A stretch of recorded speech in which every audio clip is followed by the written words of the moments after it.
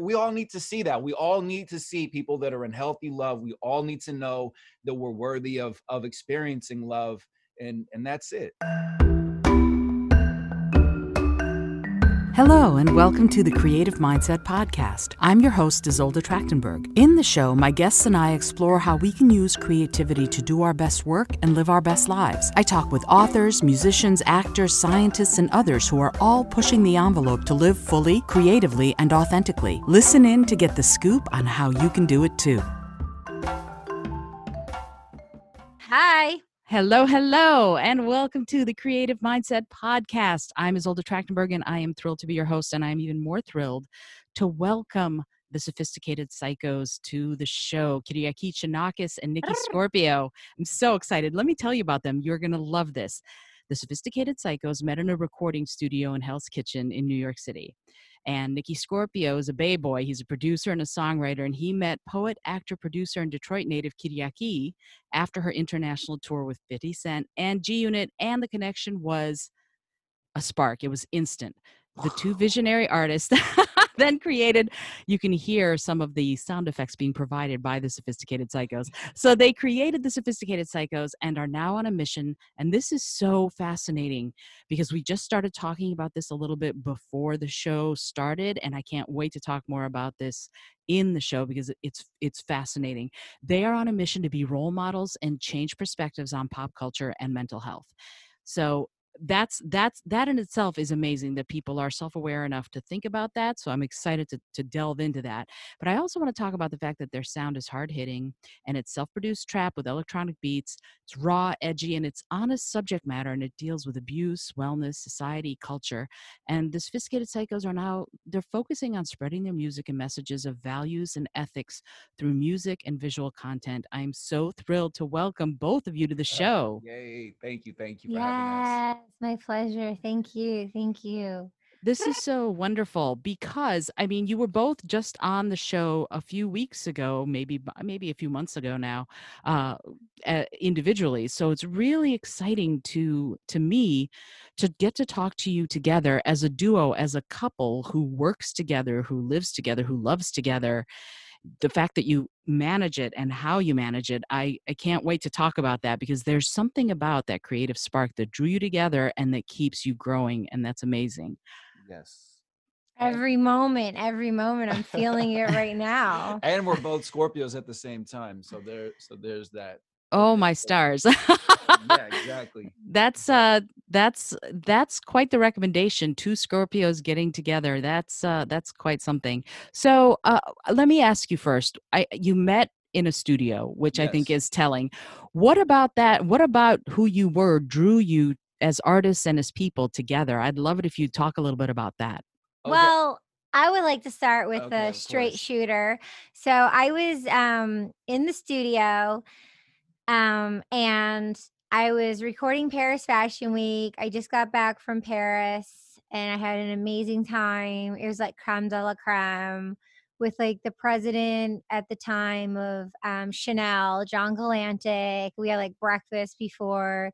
And then we were at the Chanel show, sitting with the Chanel family, and like we were just having such a great time, and my visuals are just going off bonkers right now.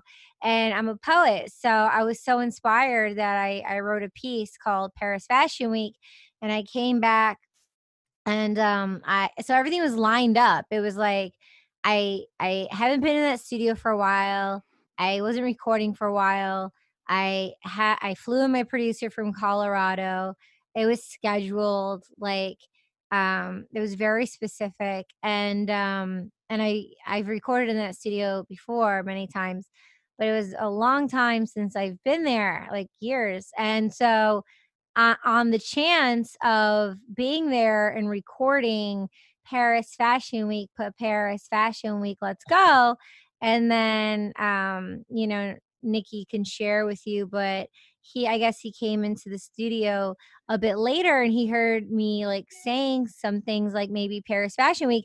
And well, I didn't know any of this at the time, but now I very much know Nikki's really big into fashion. So I think maybe his ears heard me saying some fashion stuff and maybe that intrigued him with like, yo, who's that voice behind the door talking about fashion? Oh, well, I'll take it from here. I'll take it from here. Okay, so you watch movies. We watch movies as kids, and like we think like it can happen, and then you get older, and you think like, oh, that doesn't happen in real life, but then it does. So how we both met was very cinematic. So I had a studio. I had a studio within this area. There were 3 studios, and I walked in at an abnormal time. Um, heard her doing spoken word poetry and was like, oh, that's cool. I haven't ever heard a spoken word poetry artist in this studio, as many cool, talented, and successful artists as I've heard. And so my mind intuitively, which I'm really, really, really big into going with my intuition and my gut and my heart and just like leading with that, said, leave the door open and you two will meet and something will happen. And so I did that. And my producer came in and was like, yo, why is the door open? And I said, hold on a second, I've got a plan. Okay. I And love it. and sure enough, I heard her door go, "Ee," and I'm like, all right, play our song. So he plays our song and she walks into the studio and my hat flies off my head and I fell out of my seat.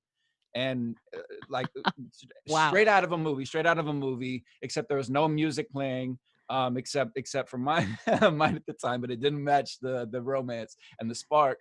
um and then from there, basically the short story is that she needed to, after I waited for her for a long time, she was doing an intensive 14-hour a day acting class with a very, very prestigious teacher. I waited and kept going in New York as a Bay Area native. And then as soon as she got finished with this class, she said, my team needs me in Los Angeles. And so I basically, again, like edited version, I can always tell the full version, but um Tell the then full version. no, it's okay. Well, basically, like I was in the Bay Area. I was visiting my family, and she had an opportunity to perform, and so she was like, "Do you want to come perform in Los Angeles?" And I hadn't really. When you're a Bay Area native, like Los Angeles and the Bay Area have a weird like thing that goes on, like a weird rivalry or something. And I love California in general, but so she flew me graciously, which says a lot, especially after I had been involved with the woman who had no idea where money came from. So this is like this cultured, beautiful, powerful boss lady that for me it was art. There was an attraction, but I'm like it was art. It was, we can do something amazing and original and make something. And so I went to Los Angeles, hung out with her, and I'm seeing this girl that I had no idea. I just knew that she had done a lot of different things and had a cool career in life. And I found out that she was self-made, and she hung out with all these different really, really original and cool artists from all different forms of art.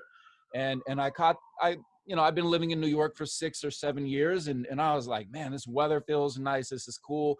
So I came back to New York. The energy was a little bit stagnant personally for me. So I told my team, I'm like, yo, I'm going to Los Angeles with or without you.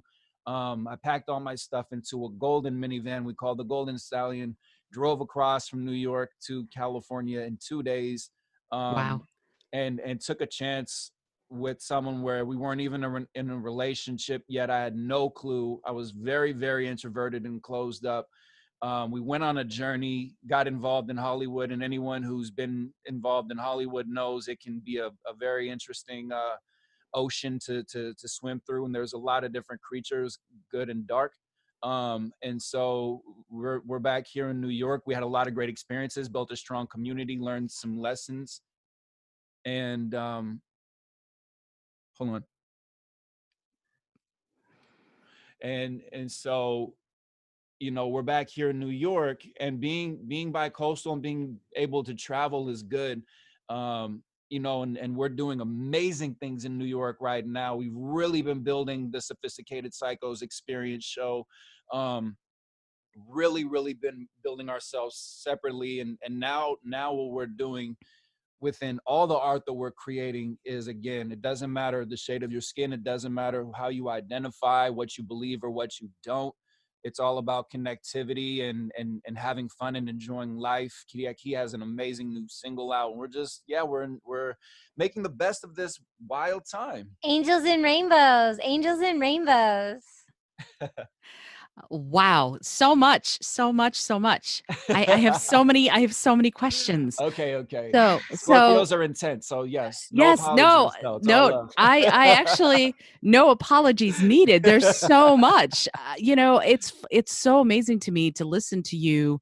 It almost tumbled out of your mouth like you couldn't help it. The obvious emotion and connection that you two share is plain for anybody who's got ears to hear. So I really love, no, seriously, it was just like, and then this happened, and then this happened, and this, and it's not, I'm going to say it's not just your intensity as Scorpios. I think some of this obviously is the intensity of the connection you two share and the feelings you have for each other, which I think is yeah, so great. thank you.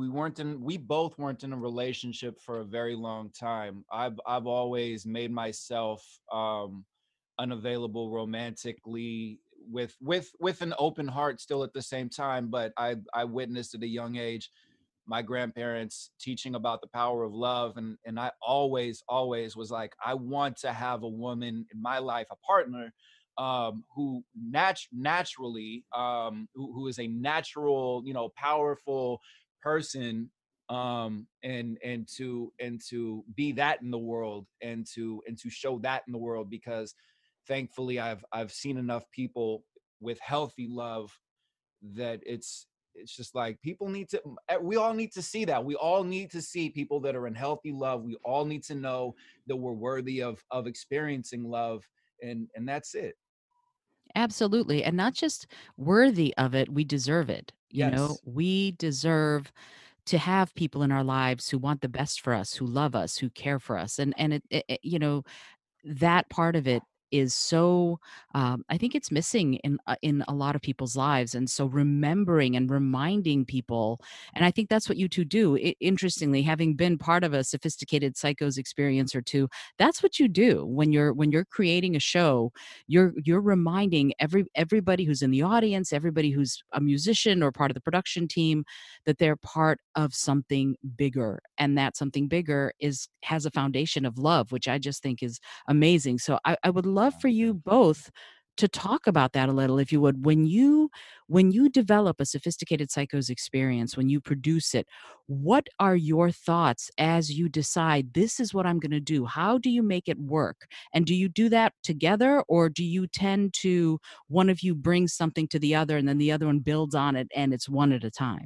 Okay, I think the producer of this is going to speak right now, darling. So, okay, and I just want to say, like, if there's a fire truck or something and it's like I'm in mid, I'm just gonna stop and lull and then just pick it back up. Okay. Okay. Nikki, I think maybe for you, if you want to take that route, I close the windows too. But Okay. yeah, so Show the what process. happens is it comes to me. It's just like it comes inside of me. It's like a full on vessel spirit that just illuminates my whole entire like soul, like the whole outer layer from within. And then when that magnetizes and I align on like this symmetrical level that's just infinite glory of possibilities and color, I am then my thought form process and my openness just extends, and it's whatever's in front of me right there, whatever comes to my instincts, to my mind, my heart, and my soul. So if I'm like, oh, Abigail, she does sound bowls, like I'm a ripple effect. I told her the mission and the story, how I sponsor a family in Renal and Era and her family in the Philippines for 17 years, and how she's from the Philippines and she has Tibetan meditation bowls that were attuned to her specifically. And I met her through my Kundalini journey, and she ended up living like on the same block as me. It was insane. And so she gifted me all these moments of her time and her life experiences, and really enhanced me as a woman to heal from inside. And she and I, sent people to her, and she does these sound bowl meditations, and sound is a vibration and it heals. So how we speak, when we speak, the length, and slowing down and it coming in, it's just like a process. So when she's doing the sound healings, I'm like, this would just be the cherry on the icing of the cake. So like, she fit in that moment, but she wasn't the first on the bill. Like, she came like 4 or 5 after. I had my solid go-to foundational people. I invited you to co-produce it with me because I love your mindset, your skill set, your attributes, and how Thank you. yeah, just like you're just this flower of growth that shines so bright. And so for me, it's like, oh, I want to befriend Isolda, and I want to build this connection that we found in our hearts of love of stand-up comedy, voiceovers, and podcasting. So you were on the bill to shine your light and do whatever you wanted on the stage. I was open for it, and we have our communication back and forth. And then like, I want Nikki to perform some songs. He's doing his solo EP. And so I want him independently do some songs. I'm going to do a stand-up bit. A girlfriend of mine, Natalia, she plays the guitar. Now she's in California. She's traveling. So um, she was in the first show. Her partner Pietro was in the second show, and Joey Williams, who's my friend from the Blind Boys of Alabama, he has multiple Grammys, and he was the youngest person ever to be given a Lifetime Achievement Award by the Grammys. So that's pretty epic. And he was in our first show, and he's a part of them all, which is awesome. And so that kind of collaborative thing happened where I just like went to my friends and went to people who interest me, and it was an invitation of an openness to say, hey, like, I have this idea, are you interested? And I cultivate it in a way that makes them, and I tailor it to for it to excite them. I make it so it's kind of like it's like a diamond, and then shining all like multiple areas, like 4 to 6 or whatever, how many different areas, so I'm a ripple effect to have you shine and feel even better about yourself, something proud, something to create and work on, and being honored and valued, from the ground up. So for an artist perspective, that's what's really important for me, and that's how it all comes together. Mhm. And then I was I was at 55th and 8th, living across the street from the old Studio 54, and that's where one of our places was at the time, and it was just amazing. And while I was there, Abigail was a block away, and I was like totally where I was. And actually, it was in September, and I actually dismantled a personality character trait that I embodied at a stop show image within my mind, where then I took on ideals and created new firing and wiring systematics within my own brain function, and to be entitled with ego and to have these like bars and standards of certain things, which made it very challenging and difficult in my life, because I'm controlling and like not evolving with You have consciousness. You're changing. Um, We're all in process. no, I'm talking about when I was like You had a been. teenager. Yeah, you have been. Yeah. Yeah. Yeah. Mhm. And then, yeah. So anyway, um, um, so with that being said, I was talking to Abigail, and she's like, yo, did you eat? And I'm like, nah, like, that's what I was going to be doing. She's like, oh, do you want to go eat? And I'm like, yes. And she was so surprised. I said, yes, like, let's go eat. And we sat face to face, and we talked about some stuff that I just kind of mentioned to you. And right then and there, it just shifted from I'm not enough to this lower vibration to you know, I am enough. And we were smiling and laughing. And I was like, oh my God, like I'm doing this show and I would love for you to be in it.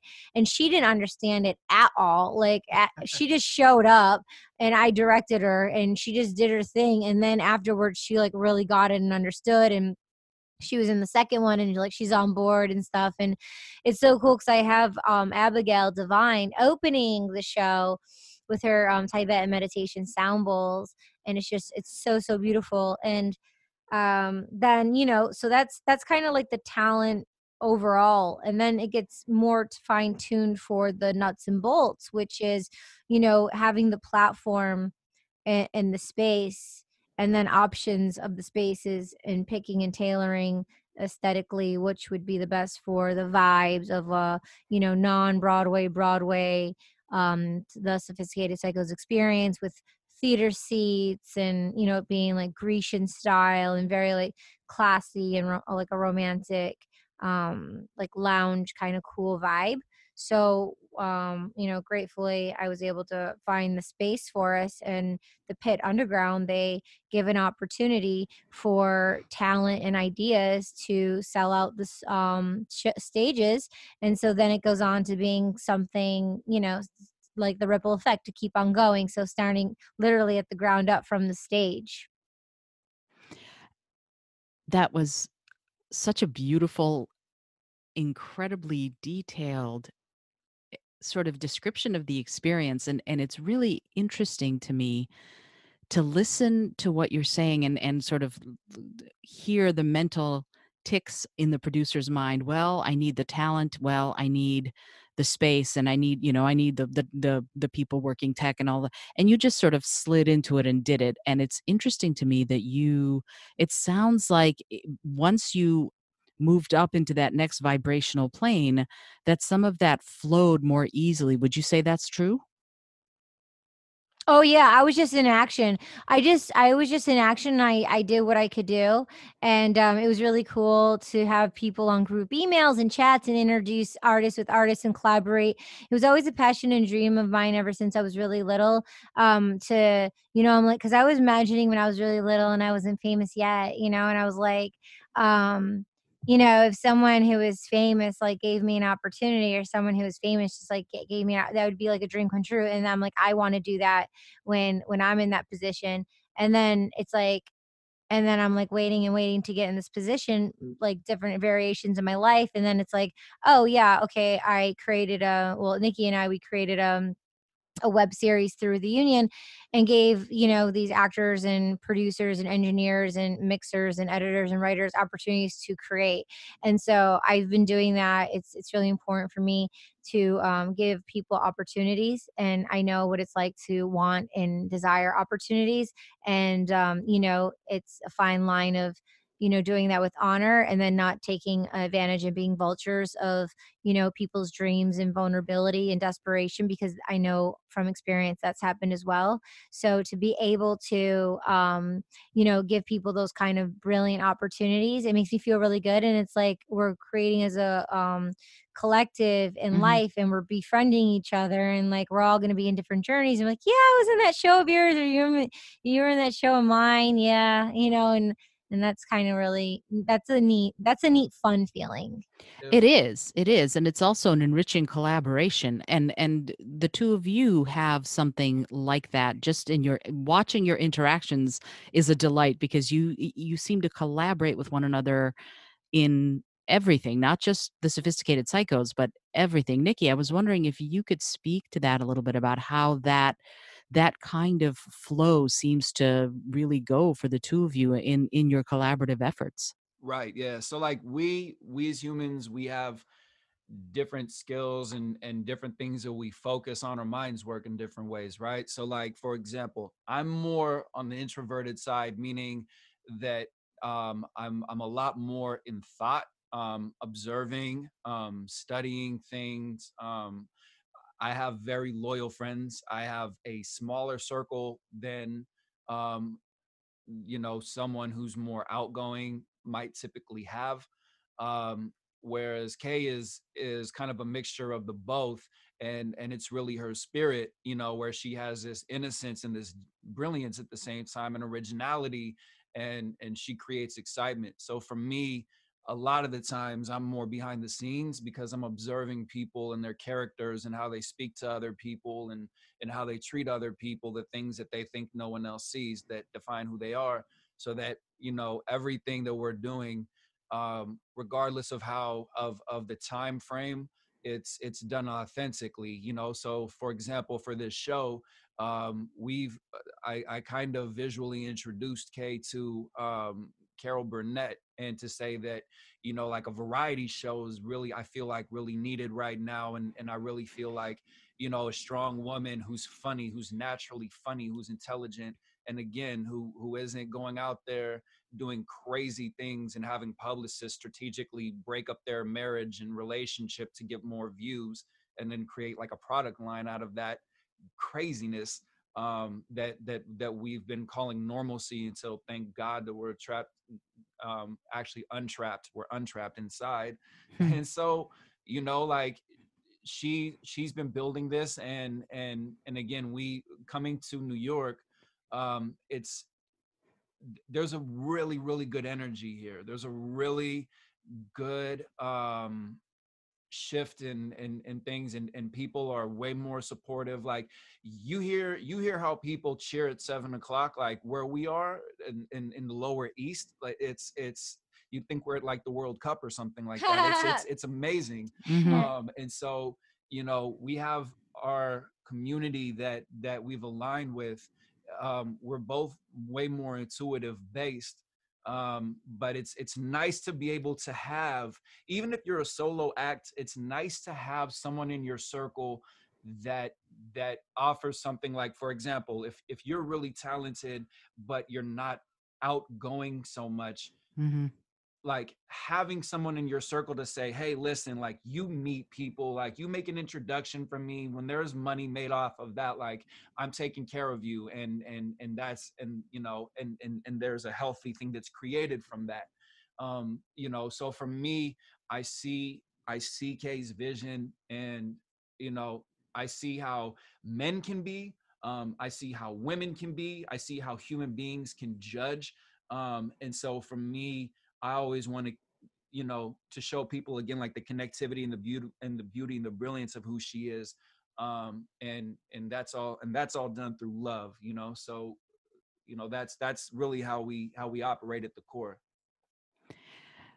And that foundation seems to allow a springboard for both of you, you know, in your working relationship, in your, I don't know how much you want to talk about your personal lives, but in your working relationship, when you work together, do you each work on your own thing and then bring it to the other, or do you work at the same time and develop an overlap? How does that work? How do you We've done all align of all of it. that? We've Uh-huh. we've done all of It that. zigs and zags. Yeah, we've done all of it. It just all crosses over.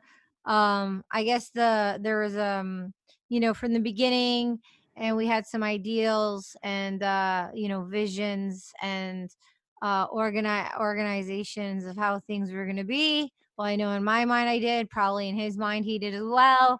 And you know, then we were working towards those things, and then so we did an album together, and then, you know, we were on this journey, you know, with angels and just like spirituality and just really, really cool like words. Like, you know, Nikki's an amazing genius songwriter. And he wrote all my lyrics for the first album we did together. And I have some favorite verses of mine that I like. Well, I'll just bust out, you know, because it's a part of the collective of TSP. Mhm. And then through a lot of like a lot of the immaturity and the learning and growing part of not knowing and frustrating of wanting it to be a certain way, and just going again against the evolution, and going against what nature wanted for us, because we were just so focused on our visions, which is great too, you know, because like you have to have a focus and and go. But then you tweak and you work those things, and you pivot left, you pivot right, and then you learn to do it more graciously, Yeah. and you learn to communicate healthier, and to each other, and first and foremost to ourselves, to bring more grace, peace, and harmony, which is a continuous practice. So through that, since from like 2012, 2014 to last year around July 2019, that's when we had an editing bay for a while, and then we decided, okay, the editing bay is done, and we live separately. And so he was able to focus on his stuff, I was able to focus on my stuff. It was like putting the cart before the horse, and he was able to focus on his stuff, and I focused on my stuff. And there is very emotional, and but we were dismantling the unfiring and unwiring things that didn't serve us, and allowing space, because we were both like have these amazing energies and everything, so we were allowing space, and other energies and friendships and focuses, just to do what we want to do without relying, or being that voice for one another. Just some silence, some deep solitude and silence, and through that deep solitude and silence, but always being connected, of course. But you're only as strong as your weakest link, so we really had to be very courageous to not be around each other as much as we wanted to be, to not be around each other, so we could develop that within our own selves, to have new strong like stable grounds as individuals, and then come together again. So we did that, and that was from July till what, like 6 months or something. And then when the quarantine happened, I was in solitude for 2 weeks, and then Nikki came.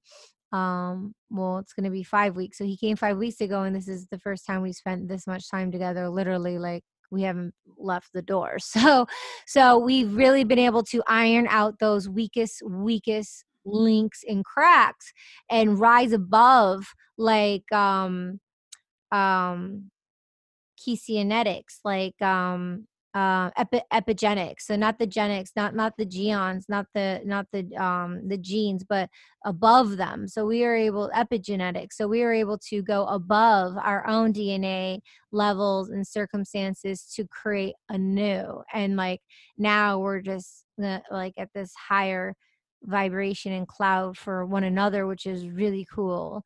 And we acknowledge that, and then we acknowledge when we're not there, so then it's a continuous practice, basically. Definitely. I want to say so, to kind of like add briefly to that, like there's always forgiveness, and there's always a remembering and an appreciation of who we both are at the core. um there's no perfect relationship, and so, like, to Kay's point, it's been good because we both learned so much. So many people get into relationships and they have families and they have kids and they think it's always going to get better, and it only gets better at that point where you start being like, all right, I got to own up to the things that I'm doing. I need to take responsibility for myself instead of blaming other human beings. And that's what's really cool about what's going on right now. So, we not only separately are really, really more powerful at manifesting things when we have that clear space and that positive energy around us. So we're able to manifest literally, like,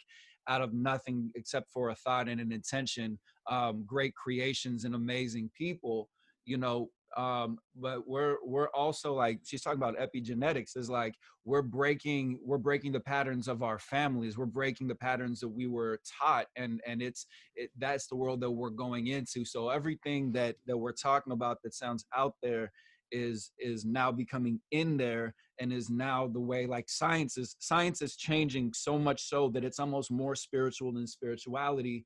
And it's an amazing time. And so everything that we're doing is Kay is showing people, where people are like, I don't have someone in my life. I don't have someone in my corner who knows about supplements or about health. You know, like I don't have someone in my life, like for example, you know, me as a guy, like I was raised a lot like by a lot of women. So like I don't connect with guys, and there's certain things that I don't know. So there's always things that we can share. And so we're sharing and we're showing and we're teaching, and it's human. It's not, again, we're not like a perfect Instagram couple that you find out later is like Mhm.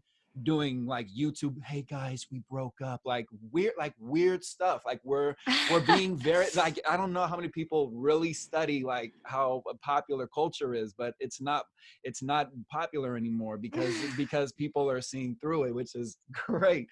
We're showing how human our life is, man. And if you can connect and relate to that, and if you can laugh at your life and say, you know what, like I love my life regardless. I'm going to stop comparing myself and comparing my life and comparing my relationship.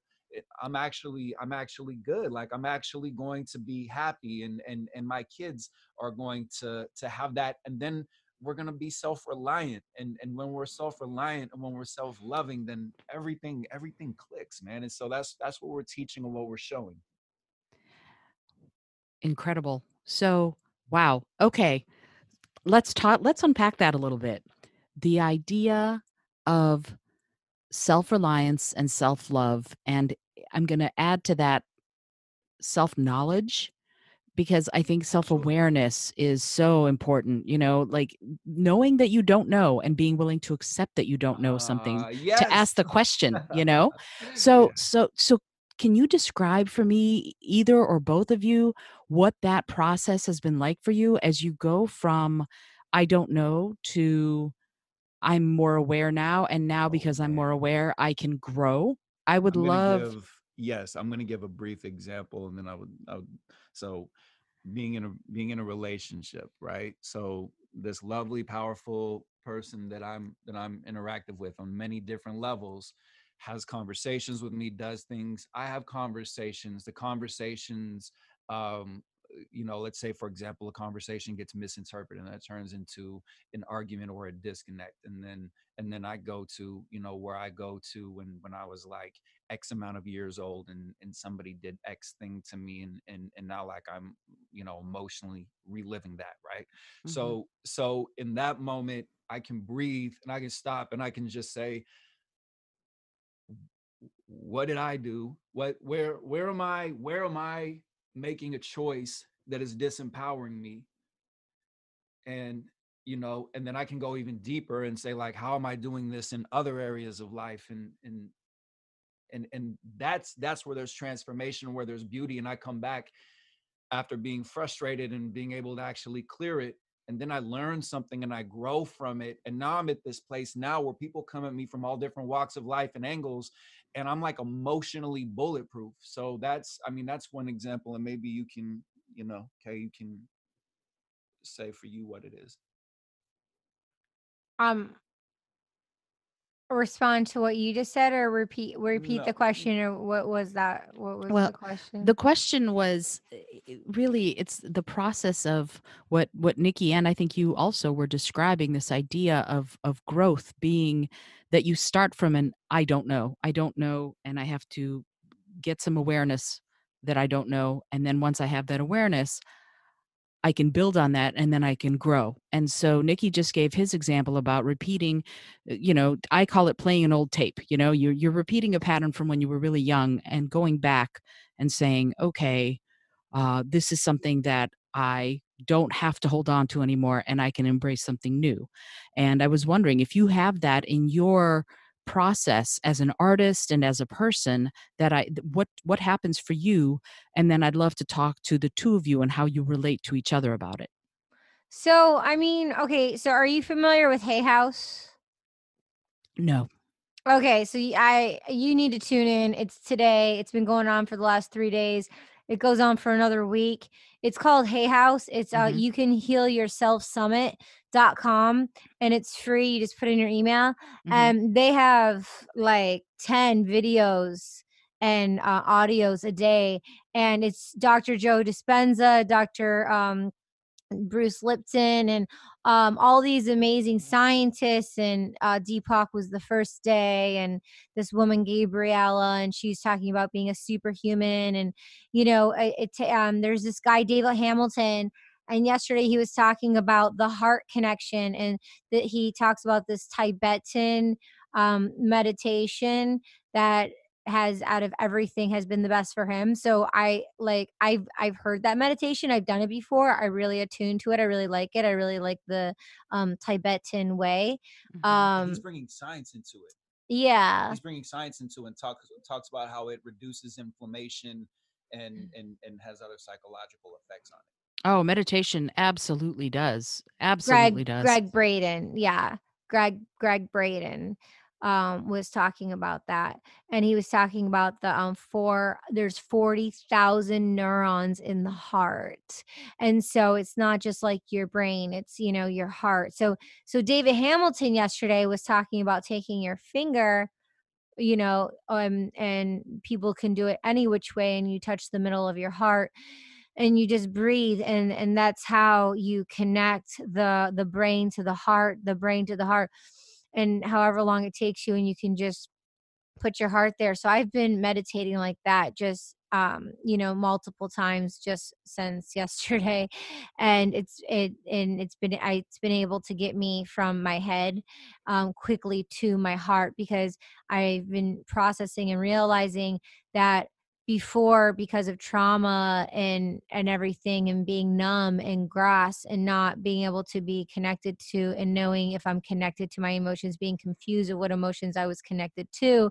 So I feel by touching my hand in the middle of my heart and just sitting there breathing, and just and he even says take slower breaths, but being there breathing, and just like with my hand on my heart, and then connecting it visually, like it's so simple just to connect it in a simple way, like the mind to the heart, the energy of the mind to the heart. And I can feel my heart beating, and that all that stuff that's tension around my thyroid, all that stuff that's tension, it just kind of has been melting away, and it's been really beautiful, and it's a graceful place to go to. And then another thing to take a step further is the Tibetan meditation, where it's like he talks about the inner critic and being able to have solitude and silence that inner critic. And it's basically through this Tibetan meditation, these words. And I mean, I can paraphrase, but I recorded it because just so I can just practice and learn it myself. But so what I did was I was in the bathroom, and I was having this heady stuff going on, and these neurons of thoughts, and it was like irritating, and this irritation. And so I was, feeling pretty good and everything, but that irritation was there. So I said, I love my irritation. I forgive the person who's irritating me. I forgive, um, you know, this irritating feeling. I love this irritating feeling, and it was just giving it. I surrendered to this irritating feeling, and by saying those things, I caught myself in a mirror in a new way, and I caught myself in the mirror, and I saw myself as that really joyful person in my smile, my lips, and my eyes, and I felt really great because. And well, because I realized like that irritation feeling, that irritation person that I'm thinking about, that irritation within me was me all along, and me giving it that love and compassion and that care to just say exactly what it was, and like mend it, and to so then it's like planting a seed and nourishing. So I'm just going to keep nourishing. And he says it takes about 3 to 4 weeks to really, you know boom. So but yeah, it's a gentle process, but that's something that's helped me in recent. And so I'm kind of really honing in the things that I've known since I was a kid, and then the things I've heard over the years. I'm really right now honing it in, and really applying the practicing, and going to be that solitude strong voice to share what I know to be true thus far from a concrete rooted level and be that ripple effect and person people can lean on and come to and, be in a place where I once was and be able to really be an impact for their healing journey, holding space for them through, my sound and vibration. It's interesting to me to hear you say that you want to provide a root or be rooted in order to heal yourself, but also to be part of the process of other people's healing journey through sound and vibration. When you two collaborate musically, when you collaborate spiritually, is that the process you're going through? Is it how, describe that if you can. How do the roots of your foundation as people and as the Sophisticated Psychos or as a duo in general, how do they allow for that growth and how do they make room for it as you heal yourselves and also as you reach out to the world at large to heal others? Okay, that's a great question. So for example, let's talk about this amazing new song that's out, Angels and Rainbows, right? So Hmm.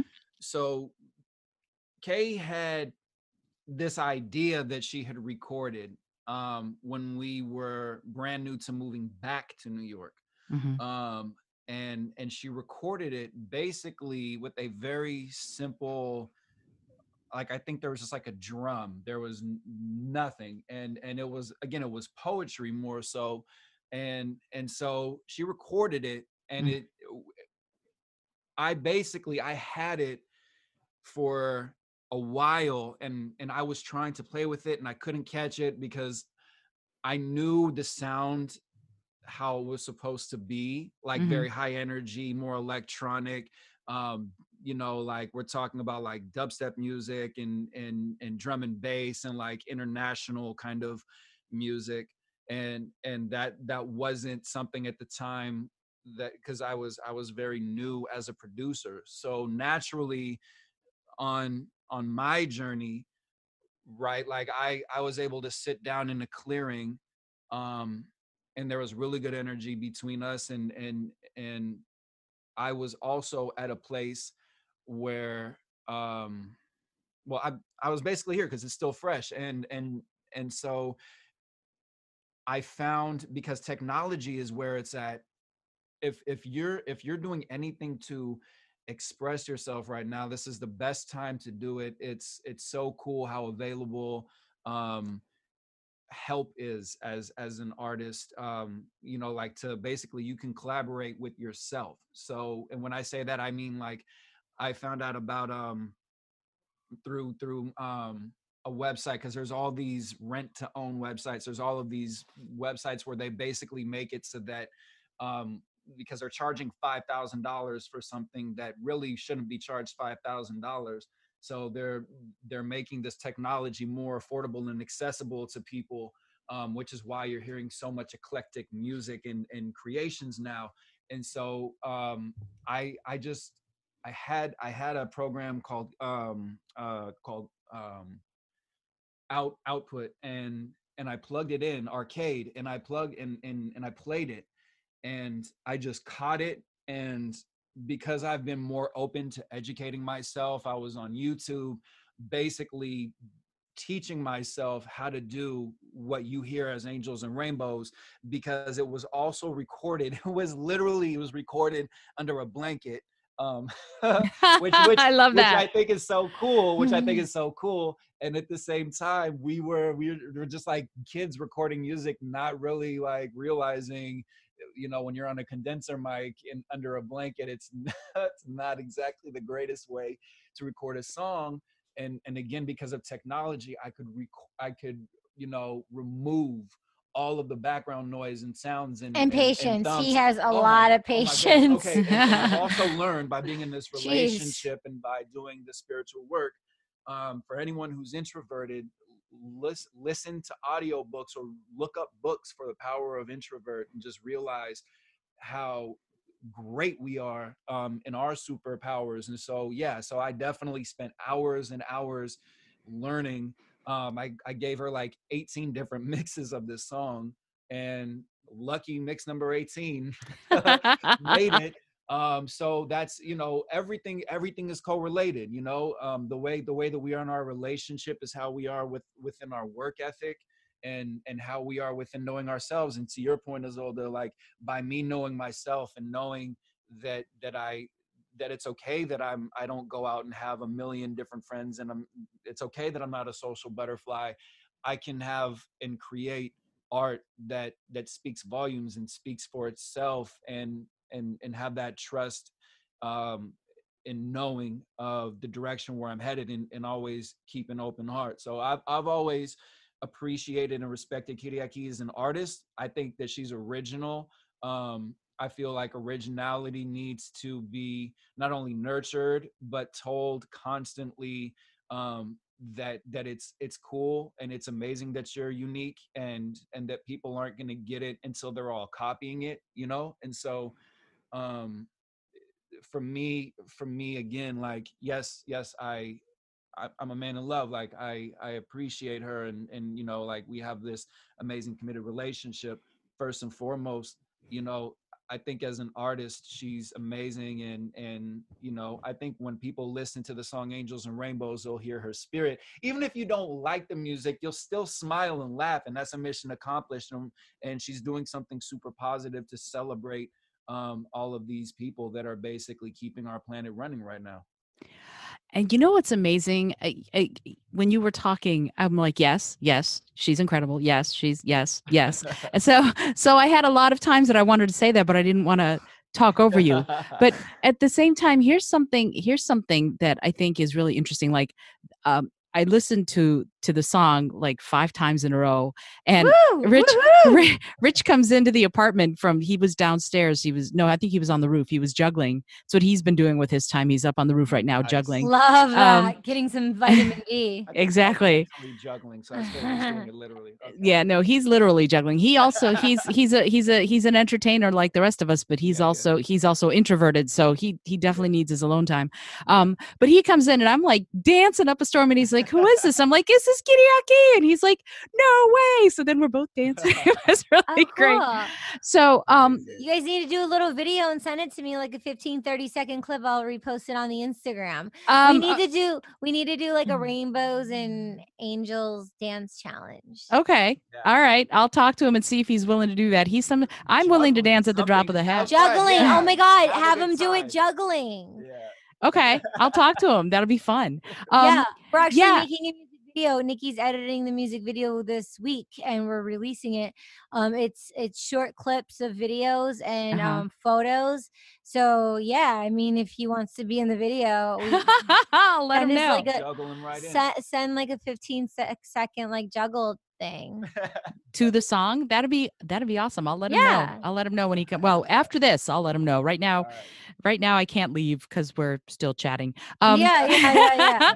So Kyriaki, we talked a little bit about the production of it, and I think that is really cool to know. And I'd also love, what message do you want it to send? Like, how did you come up with the idea, and what is the goal? What is I know you said that it's just to be out there, but is there something more? Is there, what is it that you want the song to say to the people who listen to it? Well, the thing is, I mean, you know, from the root of it, I feel like it's a full circle with Nikki and I in a time of celebration, angels and rainbows, and I just really feel like it's who I am, like, and I feel it's, you know, who we all are. I feel like that's the purpose of life. It's just rainbows, angels and rainbows, you know. And I always, like, my birthday being 11/11, I always knew, like, you know, one of God's messengers. I know we all are, and we're sharing this collective consciousness through sound and vibration. And so, you know, being angelic and speaking the words of angels through being poets and musicians, songwriters, just all sorts of artists.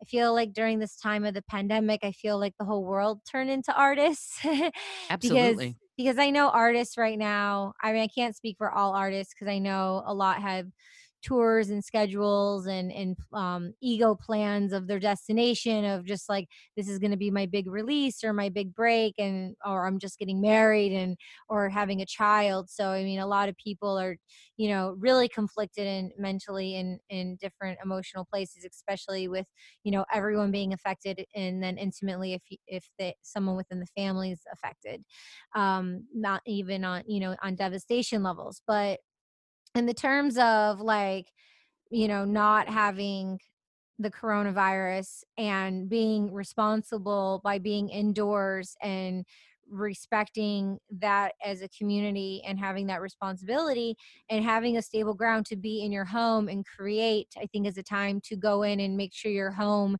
is something that you want to be living in, even if you're not wanting to be living in your home, creating a home within your own home, because I feel like we all need to do this inner deep work of healing before we can go out and be together again. I notice in my emails that I'm writing back and forth, the way I'm communicating with people, it's really breaking new ground and new territory. But like Bruce Lipton says, it's like, you can't just do it for 3 weeks and like, oh, it's a bounce back. No, it's like, this is like, it's going to take dynamic shifts and change. So primarily the vision and the of the song and the message is, you know, in honor of the ripple effect of how you can never meet someone in your lifetime, but by the power of yes, or saying something, by doing an act of kindness and out of act of love, it's a ripple effect in the universe. And so Renalyn, who I've been sponsoring for 17 years that I haven't met yet,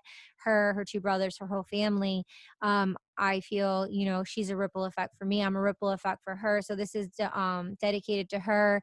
It's dedicated to Rose, to this beautiful woman. She's an elderly lady who lives in the Gramercy area, and she's legendary, and she's really impactful. And so I told that story. I told that story of that magical night of being in New York City, and I was with my friends, and we were like coming out of the Rose Bar at the Gramercy Hotel, and like they have all these amazing iconic paintings and vibes, and it's just like such a cool space. And we came out, and there's a garden, and there's the Gramercy Park, and it's like it's like a very intimate small park, and there's a key to get in, and you have to have a key. And Rose, she has the key to go in there, and she, you know, wanted to give us a tour of the beautiful garden, and it was just a really magical night. And so I actually recorded it almost 2 years ago, and because of this standstill space and time, Nikki was able to catch a beat and produce it in its drum and bass.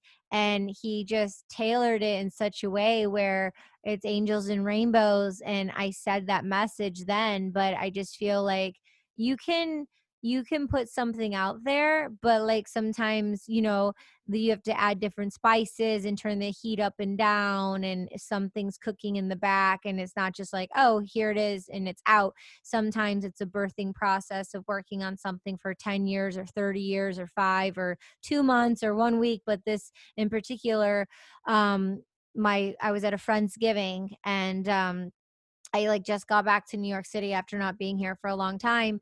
And one of my friends, Joey Zugzog, he was so saying all these amazing things to me. And it really inspired me. And I'm like, I'm gonna record. And I did. And that's what that recording's from.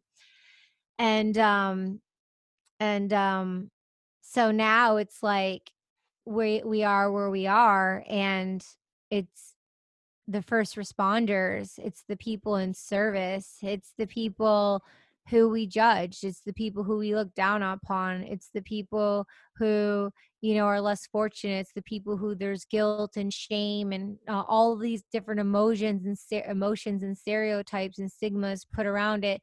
And I feel like those are just being broken from the old concrete now. And the educational system, like Mind Valley, Vision created Mind Valley, and it's like a new platform of education, and he's been on the train for a long time. And now like the whole system, like Darwin, like 200 years ago, you know, the theory of Darwin, and you know, our evolution has been you know, running on that same platform, which just came crashing down because it definitely was heading south for a long time. And, I mean, the amount of, animal life in the oceans, and we just watched the Tiger King, and there's only 4,000 tigers in the wild. There's 5,000 to 10,000 that are captivated by human beings, and if you watched it, you saw how they're treated. And so, our species is dying, and it's like us. We are created by the same organisms, and we're heading south really fast. So this is a big wake up call for everyone to consciously, you know epigenetics, to rise above the Darwin theory and what we've been taught. Fast forward, they Bruce Lipton was calling it myths. They were just myths because they were ideals of what could be, but it was a split. It was a split between science and spirituality, and actually it's not a split. We've always been together as wholes. So this is for people in service and for doctors and nurses. And lastly, I just want to say about this, with everything I've been seeing and reading, in brushstrokes from here to there. There's this young woman who was a nurse, and she was a singer, and here in New York, and she saw what was happening, and so she, decided she wasn't being a nurse anymore, but she went back to the hospital to help out, and she sang this song. I forget the song, but she sang this beautiful song, and they were playing it in the hospitals, and everyone was dancing, and the nurses, they were just bursting with joy and hugging and just being so happy by dancing to this song that was an empowering song that we saw on Lady Gaga's Global Citizen a couple weeks ago. It was the opening song, actually. It's a really powerful song, and so and then it showed her singing, and it made me so happy. And this was before like the song was even done, and I just thought, wow. I'm like, if people had this playing at hospitals, and the nurses and the doctors and the patients heard angels and rainbows, and they had this hope and this excitement, I got excited about those possibilities. And so that's kind of like the heart of it. um yeah. It sounds like we need to get some hospital administrators or something we need to get the song in front of them so Can that you they help me do that? That would be I great. We I use don't I don't know any hospital administrators, but let me think about that. If I can think of a Well, way to do that. we If you also could send me any emails or like just support, just send me some links to hospitals, and I'll send the information. But that would be awesome. Even if, yeah, that'd be really cool. That's Yeah. a really smart idea. I mean, Um, because they have what they call patient care specialists, and these are people whose job it is to see to the needs of the patients. Like when Rich was doing hospital clowning, he was actually going in when Rich, my husband, for anybody who's listening who doesn't know who he is, I talk about him all the time, so I can't imagine people wouldn't. But when he was doing hospital clowning, and they had these people, they were there, the clowns were there to work like with kids in the oncology wards and things like that. And the patient care specialists are the people who worked with the clowns to make sure that all of that stuff got done. So if like off the top of my head, I'm like, we need to find out who the patient care specialists are, and say this is a song that was written and produced in honor of the hospital staff, but also the patients themselves, to give them hope. So I'm wondering now, like, who if you're out there and you're a patient care specialist at a hospital, get in touch with us because they need to hear the song. So yeah, I'm now my brain is the rotors are turning. We'll see what we can do. So, okay, I appreciate that. Ariana Huffington wrote me an email this morning. I was so happy to hear her email. Because I sent her the song. I told her about the message, and she's like, "My dear Kiriaki," she's like, "What a beautiful song." And she actually said she just launched a campaign with Harvard, and for the first responders, and she wants me to publish an article on Thrive. So I'm going to do that. And she said she wants to help get the spread the music and the message. So I'm gonna just make the article and then send it to her, and any way I can be a part of that campaign she was telling me about would be really, really awesome. Oh yeah, that's terrific. I love it. And what I would love to do is right now before we forget, where can people hear the song? Where can people hear it? Well, it's streaming everywhere. Streaming everywhere. So yeah, but you can just go to Chonacas.com. You know, my last name, it's CHONACAS.com, Mhm. Chonacas.com.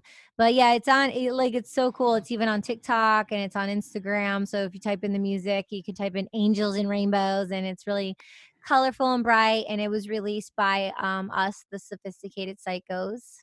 Yeah, if you have a story on like Instagram, for example, you can type it in where you type in the music, and you can post a funny story or something like that on social too. Show love because it's for a good cause. It's clean, it's fun, and we all need. I don't care how gangster, how cool you are. We all need angels and rainbows in our lives. Yeah, and then you Uh, can just hashtag if you want to like do a photo or a video and singing, dancing to it, and then just hashtag us or like send it to us, and we'll repost it. Awesome. Yeah, that would be great. So go and listen to the song. You will dance. You will just throw your arms up and you will Can't help dance. but I not guarantee to. it. It's definitely you can't just sit there and do nothing when you hear it. Right. No, Very I high couldn't. energy. Yeah, I mean, when it's your own music and then like we're just in a moment and like Nikki just turned it on and I was just like and I just started dancing like the vibes were just like it just makes your energy move inside like the vibes like your body. Yeah, that and that's really, I mean, that was my experience of it too when I was listening. That's why I listened to it like 5 times in a row. And Um, and but that's funny that you said that because it literally it's like you listened 5 times in a row because like you have to like wrap your brain around it because it's a whole journey, you know what I mean? yeah, It's like what better time to teleport than now? Like I wrote this, I recorded this 2 years ago and it's like we're social distancing, like well physical distancing actually. But imagine, I mean, I think some of us are teleporting right now. Real. I think some of us are teleporting and it's like, imagine like really elevating and teleporting, you know? absolutely. And that idea of it's not enforced alone time, but it's definitely time to think, to dream, to build, to create, and something that will elevate you, that calls you. And I think that's kind of what I resonated with in Angels and Rainbows. There's a sort of a call to elevate yourself in the song. That's what I felt. Mhm. Awesome. Yeah. Yeah. Yeah, and then also it's like, the part where it's like, um high functioning, high functioning, high functioning, high functioning. It's like there's just been so much wonderful talk about mental health and the well-being of our thoughts and the energies in our brain because it navigates our exterior and our interior. And so to be, speaking on that topic, it's like with this fast paced, chaotic, busy world and running on all these grids and systems that aren't working. And it's like people are like highly depressed or they have autism and they're functioning in ways that don't align with like who we are as human beings. And I can speak to that myself. So it's like it was like a real love and a shout out to the people out there who are, having mental struggles and who have mental times, who feel things like very deeply and you can't express it because you know it's it's an energy and it's something that you're not seeing, it's something that you're hearing about, like gratitude and pleasure and passion. So it's not like, oh, it's a chair or it's a table or it's something matter where you can obtain it into your physical hand. And so it's really neat that um, for people who understand music, knowing that it's the angels, God's angels, and the poets through the sound, words, and vibrations, and it changes the thought pattern and the thought form inside the brain. It soothes the energy, so that it makes you dance. So it brings you, it busts through all the negative whatever energies that are going on in there. Hmm. It's a way to move it around, you know. Sure, and the science backs it up in a way, and what I'm talking about right now is violins, for example. Instruments made out of wood, in general, but violins specifically is what I know since I'm a violinist. If you're not, if you're when you're playing one, the wood vibrates on a molecular level, right? The wood of the violin, and if you don't play it for a while, the wood, the quality, the timbre, the sound will die unless you vibrate the wood. That's what keeps a Oh. violin alive. And so what they say is if for some reason you're not going to play your violin for a while, put it by a music speaker so that the vibrations of the sound from the speaker can vibrate that wood on a molecular level, or else the violin, the quality of it will just die. Wow. Mm-hmm. Cool. Mm-hmm. Yeah, it's living. It's Yeah, living. It's it is. living. And those Mm-hmm. vibrations they change things. And I think it's interesting what you said, Kiriaki, about the transformation, and uh, we're all being changed in one way or another right now, because we have to be, and some of us come to this change and it's going to be jarring and it's going to be awful, and some of us come to it and it's a real opportunity to extend ourselves in kindness and to extend ourselves in creativity to everybody, but especially to the people who most need it and who are having such a tough time, like the first responders and hospital staff and people who work in grocery stores who are making sure we keep getting food on our tables. I mean, it's incredible that Yeah. we, Yeah. and everybody is doing what they can do. And I think it's so wonderful that you both decided to do what you can do, and your offering is something that's so uplifting. So thank you for that. I think that's wonderful. Yeah. Yeah. Oh, also, I'd like to say, and we're so lucky to have a system. It's like the systems that aren't working crash down, and those are changing.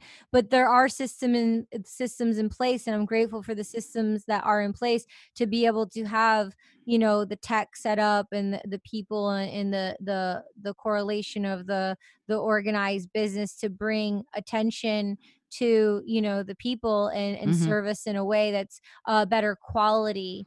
It's better quality, and I see different companies now partnering up, so it's like, because there's just so much consumerism, it's too much, it's so like draining, like going to buy toothpaste, it's like there's 40 different brands of freaking toothpaste. It's like, you know what I mean? It's like I enough with do. the junk, enough with the junk. So I think now it's just, we're really going to eliminate some waste here finally. We need to we're eliminating, like, or it's just happening, we're just eliminating the waste, and people are just really waking up in new beautiful ways.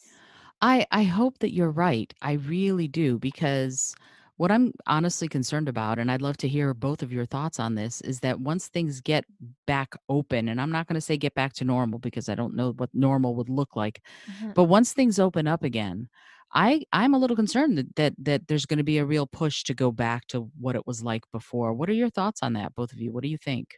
um People, life, the way, I mean, it's my personal belief that as humans, we keep on having a lesson in our life until we learn it.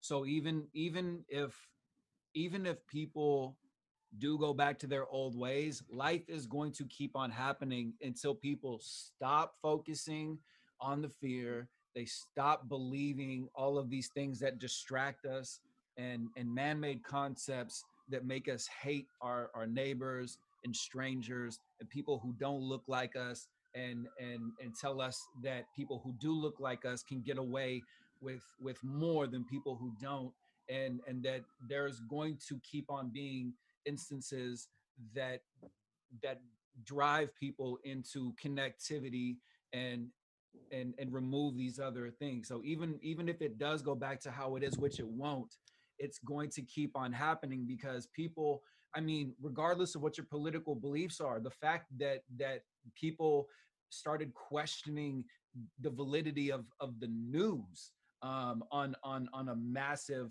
scale. So we're in a very curious place, and curiosity breeds, new creations and inventions. So Hmm. just, I challenge anyone who's listening right now who's frustrated at themselves or at anyone to just stop and just say like, I want to do something. I want to do something. And this is what I've always wanted to do. And I'm going to go online and I'm going to learn how to do it.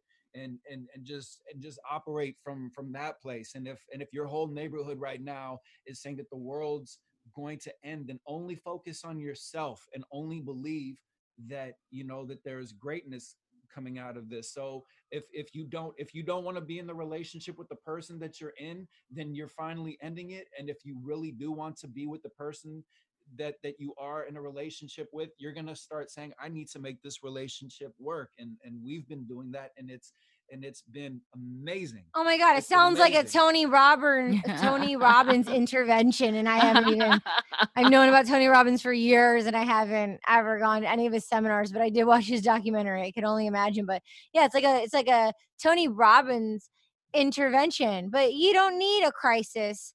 You don't need a death. You don't need something horrific to happen to make the change. That's when a lot of people wake up and do, but we don't need that to happen. But so there's subtle ways of doing it. But yeah, I mean, it's easier said than done too. And it's like, where do I start? So you just start with taking one step and then taking two steps. And for me, I when I was a kid, I had a list of 10 things I would do for my business and 10 things I would do for my personal. So I had like 20 things to do a day.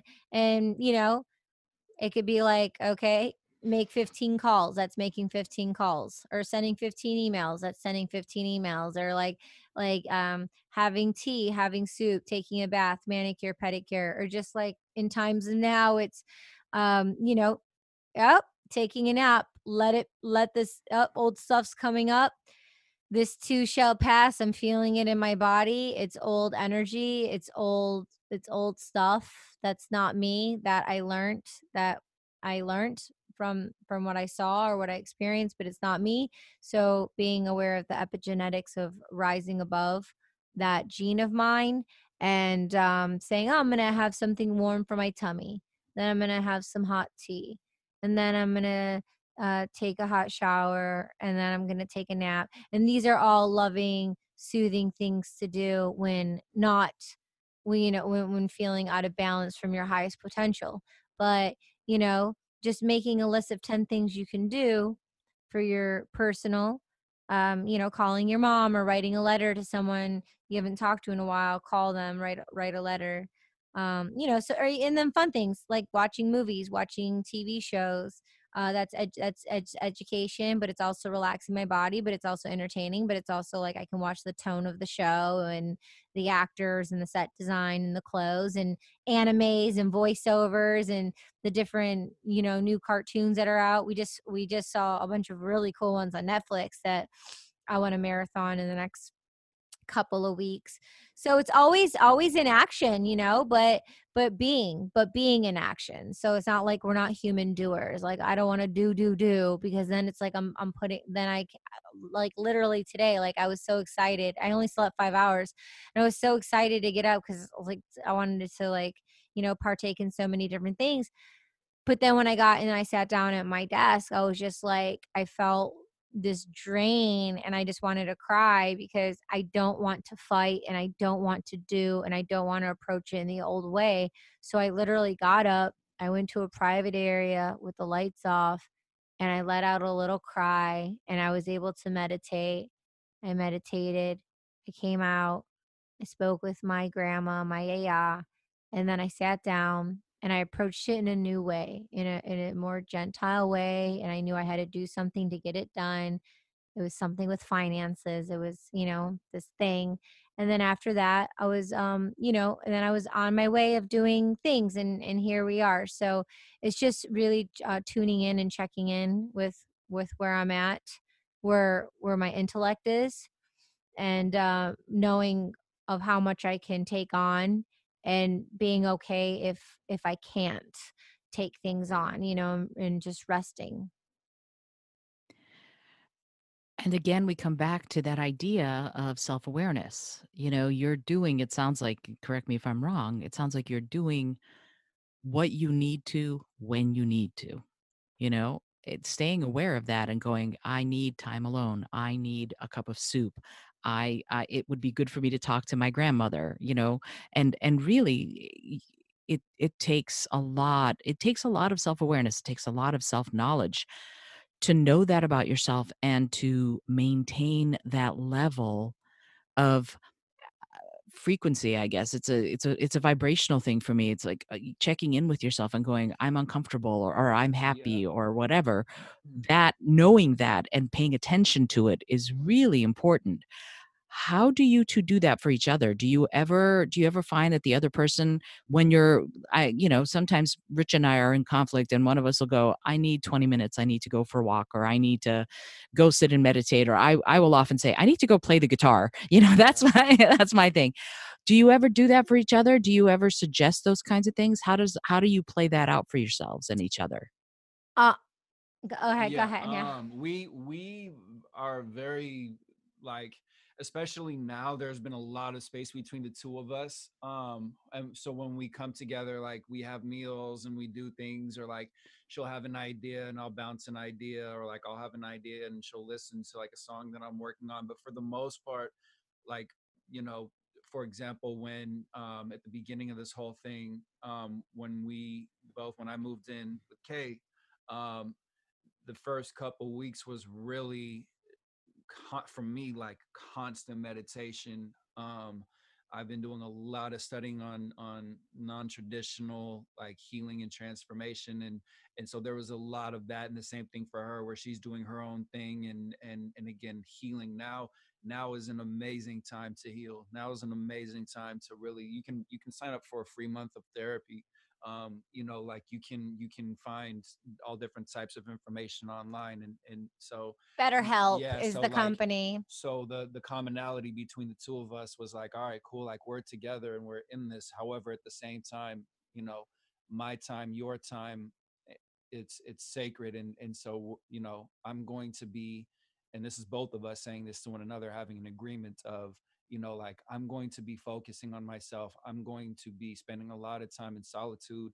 I love you, I care about you. I really want to make sure that, like, when I come out of this thing, when we all come out of this thing, that I'm better from it, instead of, to your point, having that thought of like, oh well, I'm just going to go right back to doing everything exactly the same way, and think like people are trying to like break out and go back to work. Like, no, like, you've always wanted to have a vacation. You have always wanted to stop working.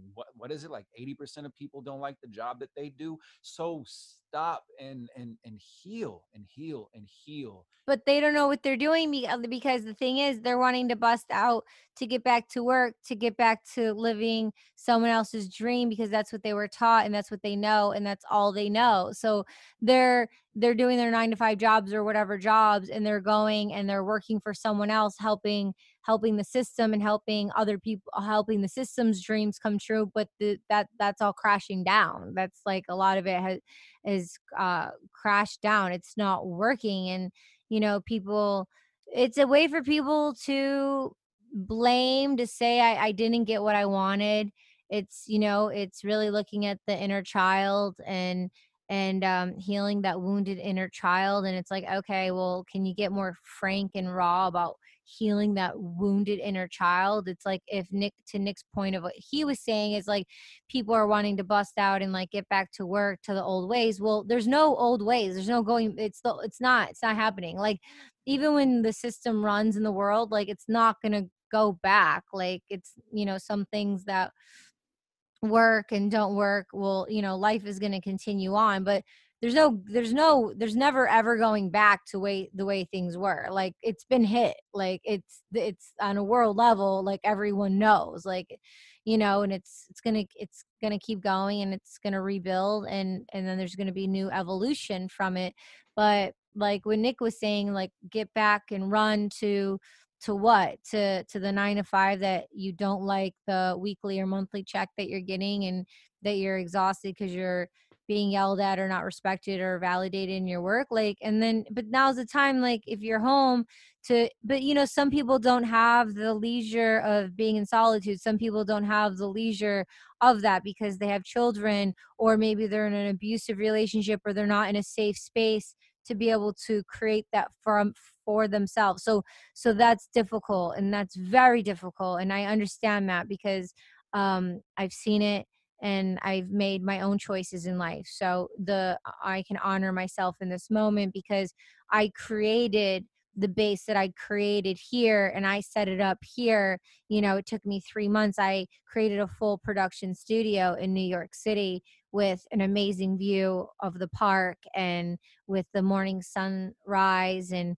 I created this space for myself because I wanted to set myself up to take care of myself, because who's going to take care of you if you don't take care of yourself? So I set up this whole space, and I'm so grateful to set myself up in such a way. Like it wasn't handed to me. I manifested it. I worked for it. Like I yearned for it. I had it in the palm of my hands. I made choices and I went on journeys, and then full circle, where I am now, I created this lovely space here to be able to sit here and have this conversation with you, and so then now I am in a place where I can be in a creative space to really slow down and do my inner work and my inner journey of my inner healing of myself, because I feel the drag. I feel the heaviness in different parts of my body. And then I go to those places and I nourish it so I can be at my optimal self and keep expanding and growing and learning. So it's difficult to heal if you don't have the space to heal. But like someone said the other day, like you don't need your gongs in the perfect meditation room with the candles lit and everything so rah rah, feeling so great, and then and then you're meditating, because you can be out and then you can be out in public, and a bus can come in past you, and you have to be able to use your intuition then. So it doesn't matter if you're in a really comfortable place or in a place that's uncomfortable. There's no better time to like Nick was saying, sit with some of the questions. And there's sometimes you don't know what questions to ask. It took me a long time to know if I was asking the right questions, and I was confused. So Hay House is amazing.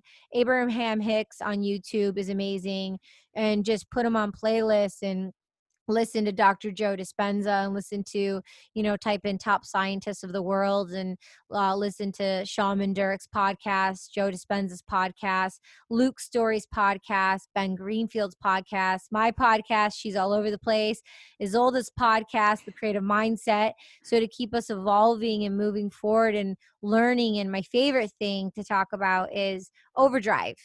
So Isolda, about Overdrive. The app, you mean? Yeah. Oh, absolutely. I make liberal use of Overdrive every month.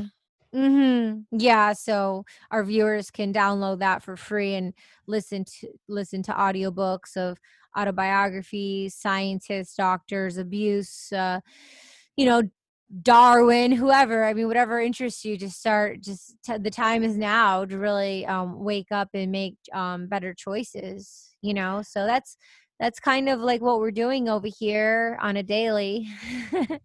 But yeah, I mean, Nick's in one room, I'm in another room. We have respect for one another. Like you said, we'll have meals together. And then if I have my headphones on, he has his headphones on. We're both doing things, and then we do things together. So we're blocking them out and like, okay, 6 hours over here, 6 hours over here. And then for 2 hours, we're going to get together and do this. And okay, we've both had enough now, or, it's time to have a meal. So yeah, we're working things in rotation. And I think that's a fabulous way of doing it. You're making space for each other to be solo, and then you come together and you become a duet. And then, it's like playing an instrument. Sometimes one instrument plays, sometimes the other, and sometimes they come together and they play together. And it sounds like what you two are doing, navigating that really beautifully. And it's commendable.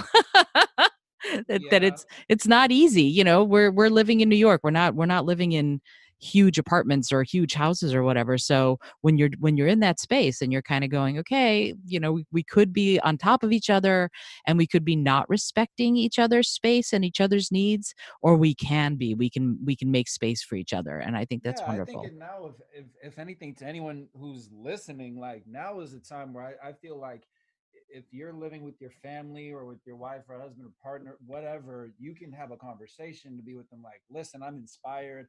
Um, I just really want to get to know myself better. So, like, I love you, but maybe we're gonna be talking less, or maybe you'll see me less. But like, like, just give me this time because like I care about you and I love you. You know what I mean? Like now is a great time for that, instead of just like jumping on each other's throats and being like, I want to be outside, no, I want to be outside, this is frustrating for me and my frustration is more important than your frustration. Like, no.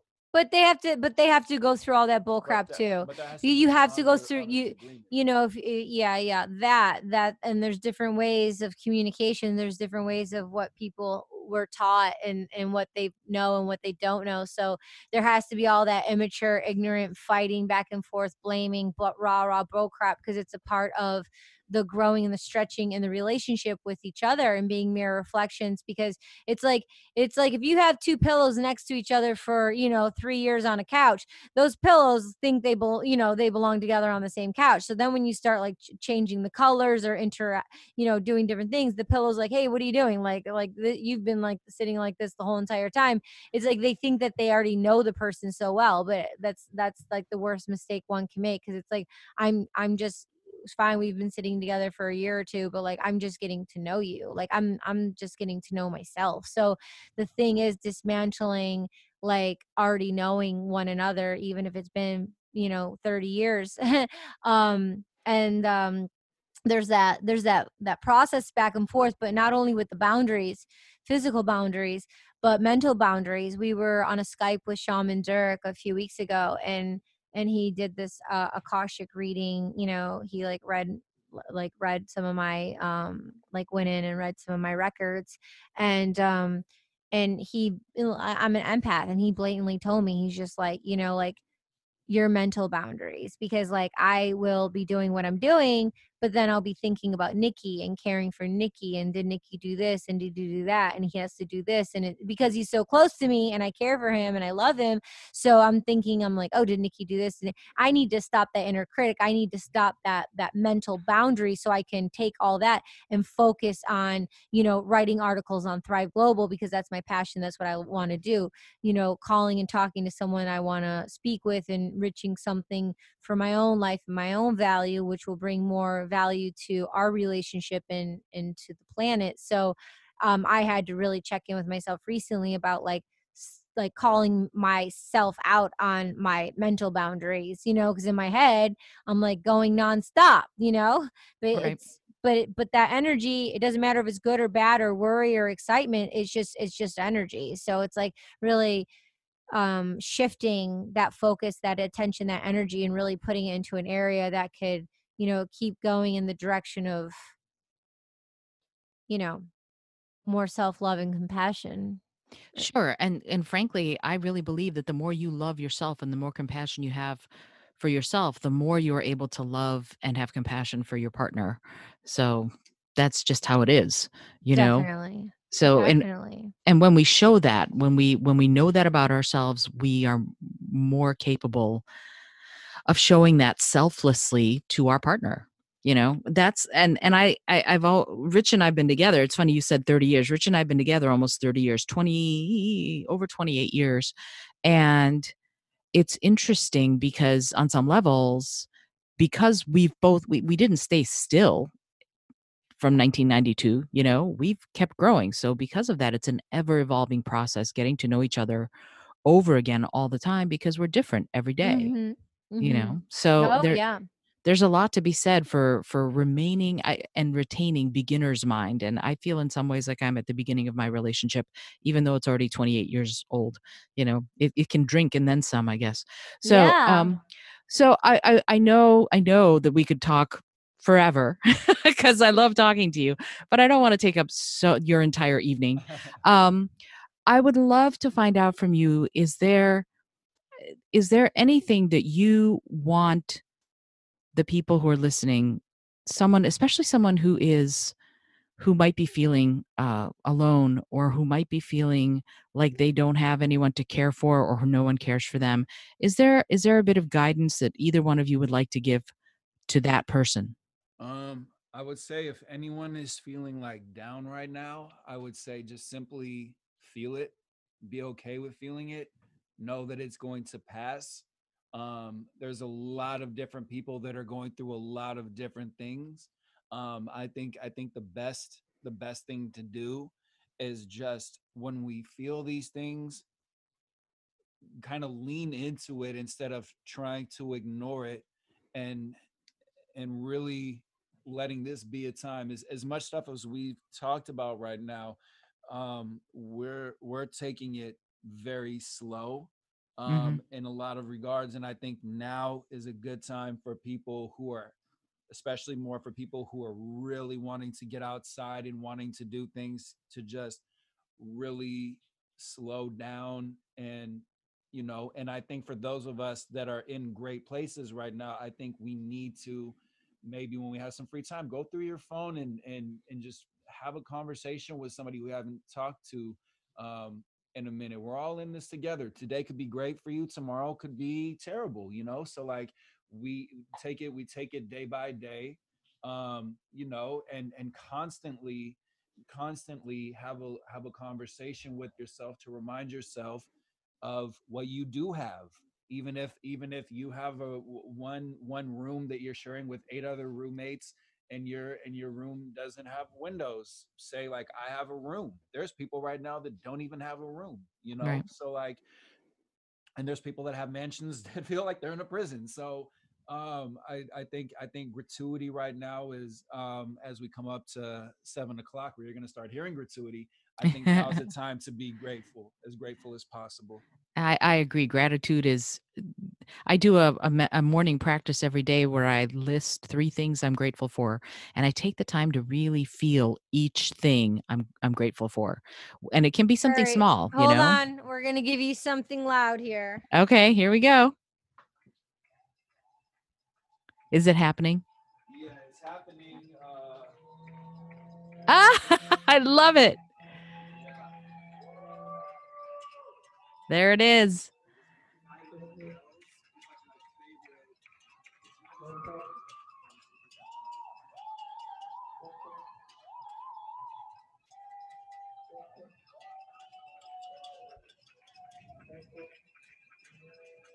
I love it.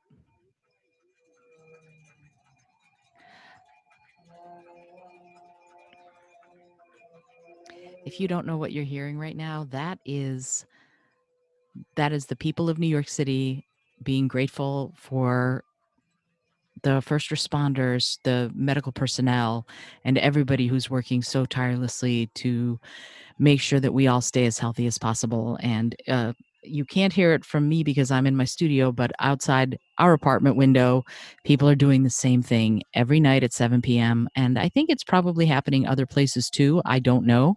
But it's so important just to remember that we can all raise that energetic awareness, and we can all raise a little bit of energy to show that gratitude. It's amazing that we have the opportunity to do that, that we have the opportunity to show these people how grateful we are and how thankful we are for the incredible work that they're doing. It's still going.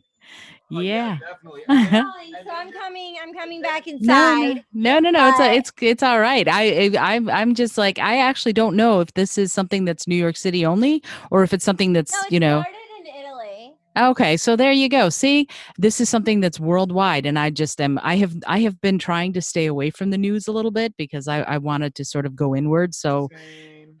yeah, so yeah, there it's just it's a thing. So And yeah, oh yeah. What I was gonna say is in respect to what Nikki was saying, like mhm, about like allowing the emotion to come, sitting with it, knowing it'll pass, and then and a step further is knowing the emotion's gonna come, it'll pass, but like an ocean wave, it could come back 30 seconds later, a minute later, 3 minutes later, 30 minutes later.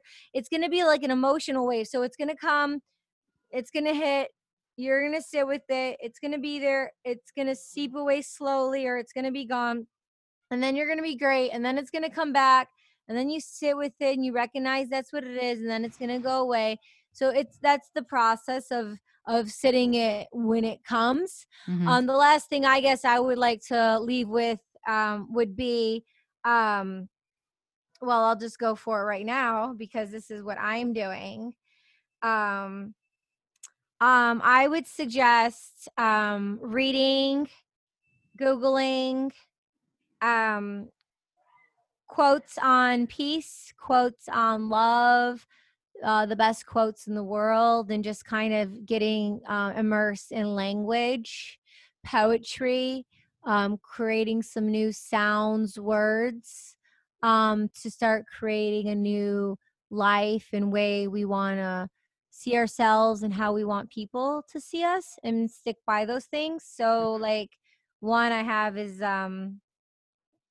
sometimes angels are just ordinary people that help us believe in miracles again. And that's by Anonymous. And then there's another one by Bruce Lipton. The whole world is a mental illusion. And then here's another one. There's a higher court. There is a higher court than the courts of justice. And that is the court of conscience. It supersedes all other courts. And that's from, who's that from? Gandhi. Yeah. Gandhi. Oh, that's a good one to end on. All right, so I don't want to, as I said, I don't want to keep you too much longer, but I know, because we can keep talking forever, and I would love for you to come back on the show and do more, talk more. Tell me, Nikki, sing us out with the verse, man, with the freestyle. Bust out with the. well, wait, don't do that yet, because I want the people who are listening to know how to find you. So tell that first before. The Sophisticated Psychos everywhere. Yep. Instagram, Facebook, Gmail, all social. TSP Lifestyle for Twitter. TSP Lifestyle. Yeah, just the Sophisticated Psychos. Reach out, say hi. Yeah. Subscribe on all of our platforms. Absolutely, get in touch. That's it. You know, one of the things, Nikki, that I've just loved seeing on Instagram. If you're listening to this and you follow Nikki, follow Yo, Nikki Scorpio. Yo, Nikki Scorpio, and at Chanakis everywhere. And but what I love the posts that you have, Nikki, that are, hey, if you're not doing well, find me, reach out, I'm here. And I just think that's so beautiful that you are just offering, here I am, I'm here to listen, I'm here to help. That's lovely. Thankfully, we have friends of all different walks of life, and we've learned through that, rich or poor, that emotions are emotions. And when you feel alone, that is one of the most challenging things and emotions to feel. No one should ever feel alone. You are never alone. Please, definitely, you always have friends over here with the Sophisticated Psychos. So there you go. So, Nikki, are you willing? Are you willing to? Sure. All right. A really, really cool one. Actually, it's called Trust, and I'll give you a chorus and awesome. And it goes like this. My love is unconditional. My heart is loyal. I'm always on your side. I'm always rooting for you. You can let it all go. I can assure you that you got a warrior. Baby, I adore you. Even when it's hard, I'm always staying faithful. I've been asking God if you can send an angel, 'cause I'm broken home, broken hearted. Too many dear friends when Dilly departed. So your heart's like mine now. I keep it guarded. My love is unconditional and that's regardless. Yeah, when life is scarred, this show I started, so I never lost this. Focus on the target. I give you all my love, but it never is enough. Maybe I'm giving too much. Grown up, we had it rough.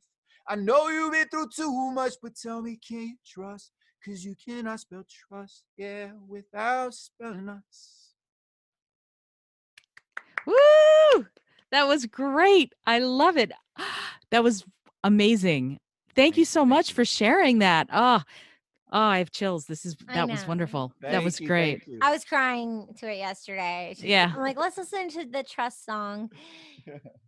I'm so proud of him. Just like literally within like the last 4 weeks, he has recorded, I think, 12 new songs. Like he's just on fire. But yeah, and producing them all. So after this episode, if you want, I'll send you the MP3. You can just play Angels and Rainbows right on your podcast.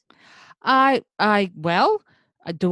thought I already had it, but if I don't, please send it. Yeah, I would love it. That would be a terrific ending. So yeah, please. And I'll add it to the end of the show so that people can hear it right now. That'd be great. Nice. All right, cool. Thank you. Thank you both. So Kyriaki Chinakis, Nikki Scorpio, two Scorpios living together in New York City and creating a better world right from one place to everywhere. I'm so grateful that you were on the show. Thank you so much. We're grateful for you. Thanks, Isolde. No one. Big hugs and kisses to you. You have been listening to the Creative Mindset Podcast, where the last 2 hours, if you can believe it, have been spent on everything from the vision of your life to the vision for the world to the idea of mental health to rooting your relationship into an emotional foundation that takes years, decades, and sometimes even lifetimes to build, to a real celebration of being alive and being artistic and creating. This is the time. Now is the place. Let's get it done. This is Isolde Trachtenberg for the Creative Mindset Podcast. I send you all of my love, and I'll see you next time.